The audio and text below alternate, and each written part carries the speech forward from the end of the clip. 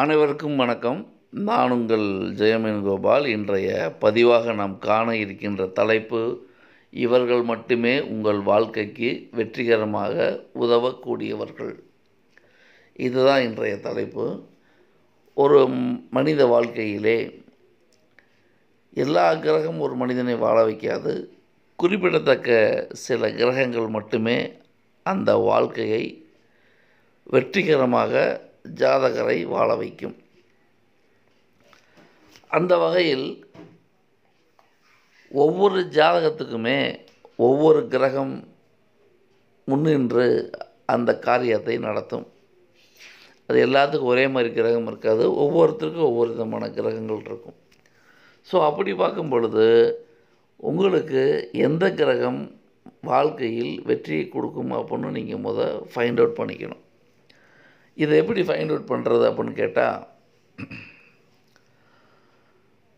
முதல்ல சார் பாக்கியாதிபதி அப்படின்னு சொல்லக்கூடிய 9ஆம் அதிபதி மெயினாக பாருங்கள். அதுக்கடுத்து பஞ்சமாதிபதின்னு சொல்லப்படுகின்ற கிரகத்தையும் பாருங்கள்.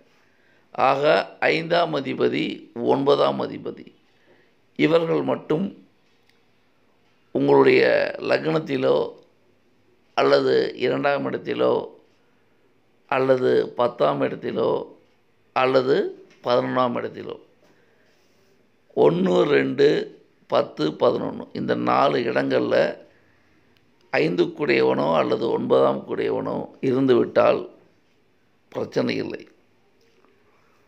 கட்டாயம் இவர்கள் உங்கள் வாழ்க்கை எப்படியும் நகர்த்தி கொண்டு போய் விடுவார்கள். ஒரு மனிதனுக்கு உடல் நல்லா இருக்கணும் ஃபஸ்ட்டு. அதுக்கு லக்னத்தில் இவங்க இருக்கணும் அல்லது லக்னத்தை இவங்க பார்க்கணும். 2ஆம் இடம் குடும்பம், தனம், வாக்கு. குடும்பம் அமைகிறது, பணங்காசு சம்பாதிக்கிறது, அது ரொம்ப முக்கியம். அந்த இடத்துல இருக்கணும் அல்லது அந்த இடத்த பார்க்கணும்.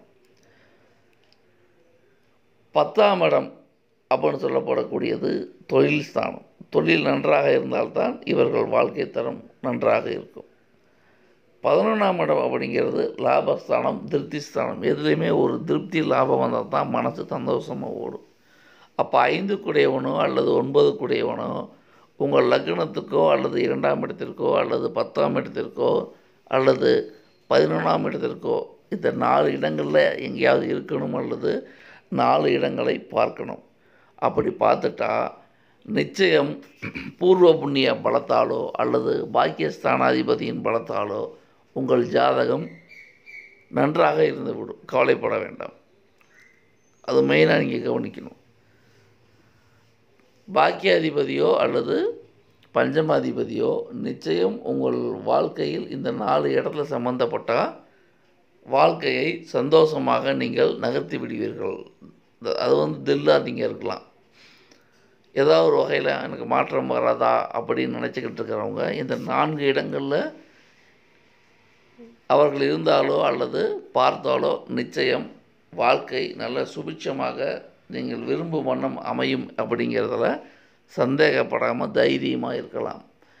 வாழ்க்கையை நகர்த்தி கொண்டு போவதில் ஒரு மனிதனுக்கு பக்க துணையாக இருப்பது பூர்வ புண்ணியமும் பாக்கியஸ்தானமும் தான். அப்போ அந்த பூர்வ புண்ணிய அதிபதிகளோ பாக்கியஸ்தான அதிபதிகளோ உங்களுக்கு நான் சொன்ன இந்த 4 இடங்களில் இருந்து விட்டால் நிச்சயம் உங்கள் வாழ்க்கை பிரச்சனை இல்லாமல் போகும். அதுதான் ரொம்ப முக்கியமாக கவனிக்கப்பட வேண்டிய விஷயங்கள். அந்த வகையில் உங்களுக்கு பிரச்சனை இல்லாமல் போகிறதுக்கு இந்த 2 கிரகமே உதவி பண்ணும் பொழுது நீங்கள் ஏன் மற்றதை நினச்சி கவலைப்படுறீங்க? கவலையே படாதீங்க. எல்லா ஜாதகமும் நல்ல ஜாதகம்தான். எந்த ஜாதகம் மோசம் கிடையாது. இறைவன் யாரையும் மோசமாக படைக்கணும் அவசியம் இல்லை. கண்டிப்பாக ஒரு கஷ்டம் கொடுத்தா அடுத்து மிகப்பெரிய நன்மையை கொடுப்பார்னு நினச்சிக்கங்க.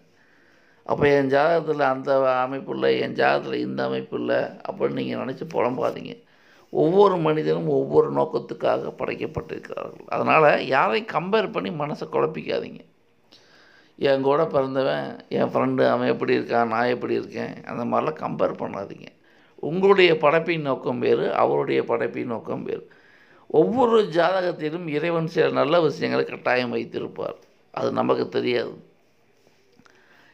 அதனால் நீங்கள் எந்த வாழ்க்கையை வந்தாலும் சரி தைரியமாக வாழுங்க. உங்கள் வாழ்க்கையும் கண்டிப்பாக ஒரு நாள் மாறும்.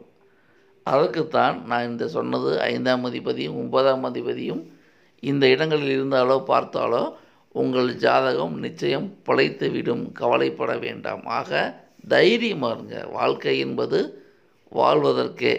ஒவ்வொரு மனிதனும் வாழத்தான் பிறந்தவர்கள். ஒவ்வொரு ஜாதகத்திலும் சிறப்புகள் இருக்கும். சிறப்புகள் இல்லாத ஜாதகமே கிடையாது. என்ன, அந்த டைம் வர்ற வரைக்கும் நம்ம கொஞ்சம் பொறுத்திருக்கணும். பொறுத்திருந்தால் பொறுத்தார் பூமி ஆழ்வார்.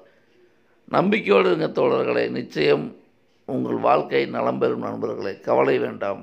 இறைவன் எல்லாரையும் நல்ல முறையில் வாழத்தான் படைத்திருக்கிறான். அந்த நேரங்காலம் வர்ற வரைக்கும் வெயிட் பண்ணுறது தான் புத்திசாலித்தனம். நன்றி நேயர்களே. மீண்டும் அடுத்த பதிவில் வேறொரு தலைப்பில் உங்களை சந்திக்கின்றேன். அதுவரை உங்களிடமிருந்து விடைபெறுவது உங்கள் ஜெயம் வேணுகோபால். இதுவரைக்கும் என் சேனலை சப்ஸ்கிரைப் பண்ணாதவங்க சப்ஸ்கிரைப் பண்ணிக்கங்க. பக்கத்தில் இருக்கிற பெல் பட்டன் அமைக்கிட்டிங்கன்னா நான் போடும் அனைத்து ஆடியோக்களும் வீடியோக்களும் உடனே உங்களுக்கு வந்து சேரும். இந்த பதிவை லைக் பண்ணுங்கள், கமெண்ட் பண்ணுங்கள், ஷேர் பண்ணுங்கள். உங்களைப் போலவே உங்கள் நண்பர்களும் பயன்பெறட்டும். அனைவருக்கும் ஒரு இனிய செய்தி. ஆன்லைன் முறையில் பிருகுநதி நாடி ஜோதிட வகுப்புகள் எடுக்கப்பட்டு வருகிறது.